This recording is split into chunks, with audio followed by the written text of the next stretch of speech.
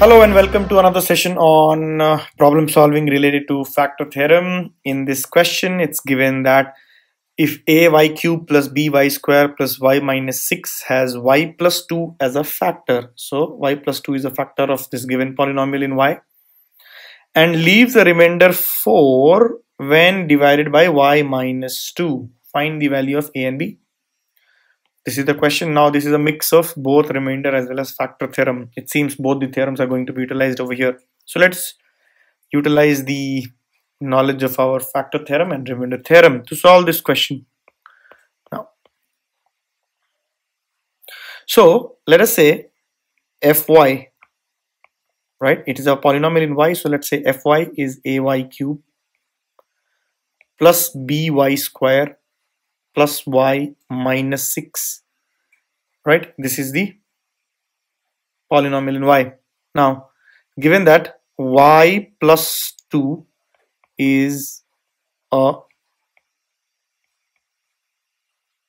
factor of fy, and then hence what do we know then?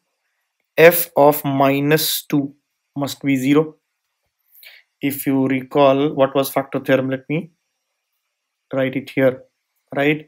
So if fx, or rather the factor theorem said that if ax plus b is a factor of fx, then what did we have?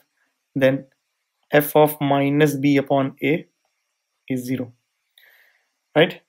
If you compare, in this case ax plus b is y plus 2, right?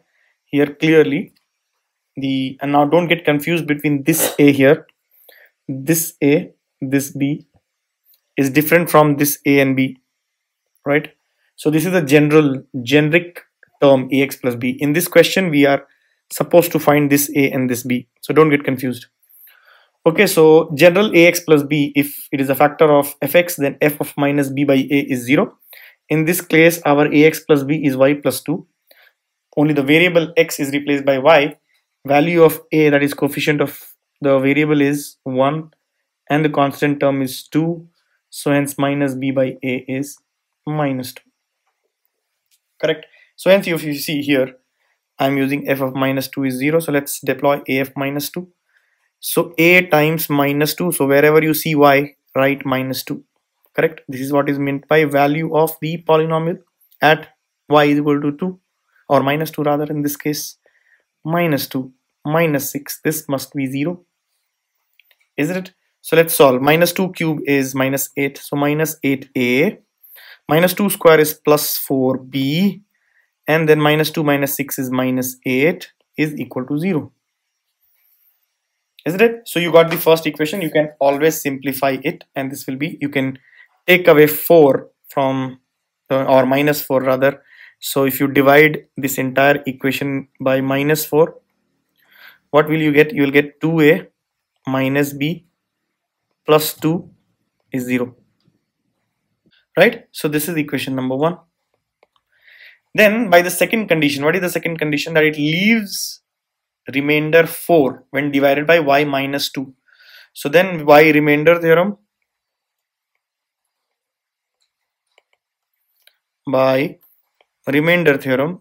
you know that if fx is divided by ax plus b, then f of minus b by a is the remainder. So in this case, f of 2 will be equal to 4, isn't it? Right? What is the remainder theorem, guys? Remainder theorem says if fx is divided by any linear expression ax plus b, then remainder is simply f of minus b by a, right? Remainder is equal to minus b by a. Right? In factor theorem, this same remainder becomes 0. Now, remainder is given to be equal to 4. So f of 2 must be 4. So f of 2, let's find out f of 2. So by remainder theorem, we will get f2 is equal to 4. So a 2 cube plus b 2 square plus 2 minus 6 must be equal to 4. So 8a plus 4b minus 4 is equal to 4 after simplification, and dividing the entire equation by 4, you'll get this much. Simplifying, you can say this is 2a plus b is equal to 2. This is equation number 2. Or you can write 2a plus b minus 2 is equal to 0. This is equation number 2. Now let's rewrite both the equations together. So we get 2a minus b plus 2 is equal to 0. And we get 2a plus b minus 2 is equal to 0, guys. Okay, so you'll get this is 2. Now if you add both these equations, that is I am doing 1 plus 2. That means LHS of 1 plus RHS of 1 is equal to, sorry, LHS of 1 plus LHS of 2 will be equal to RHS of 1 plus RHS of 2. So let's add them together. What will you get? 2a plus 2a will get you 4a. Minus b plus b is 0. Plus 2 minus 2 is again 0. And this entire thing is 0. That means a has to be 0. So we get a 0. So if a is 0, we can deploy in any of these equations. So in the first equation, if you see from 1, minus b plus 2 will be 0 because a was 0. So hence b is equal to 2. Okay. So we could find out the value of a and value of 2. What did we apply, or what was the underlying concept? First, we applied factor theorem, found out one equation, then applied remainder theorem, found out the second equation, solved the two equations in linear equations, and we got the value of a and b. So while solving this linear equation, please remember how to solve. This is, adding and substitution, adding and subtracting may help. There is another way of solving linear equations in two variables called the substitution method, which you can have a look on our course on linear equations in two variables.